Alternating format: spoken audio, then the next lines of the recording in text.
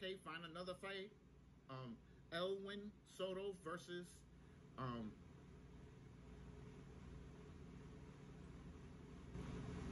I'm gonna put Cat. That's a short name. I ain't trying to chop this guy's name up. Like, you know what I'm saying? So I'm gonna put Cat. It's short. It's short. It's a cat's name. So every time you hear Cat, it's this guy here. Okay? There's nobody else named Cat in my channel. So you're saying, so you know, I'm taking Elwin Soto to win the fight.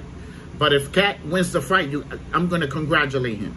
I'm promoting him. This is the first time I'm knowing about him too. You know what I'm saying? So I gotta research him, make sure I pick the right fight, because you know, if I didn't, it's gonna be a loss. If anybody understand. And the same thing with Ricardo. Ricardo could mess around and beat Danny. Like, you know what I'm saying? So you know, same thing apply in every fight.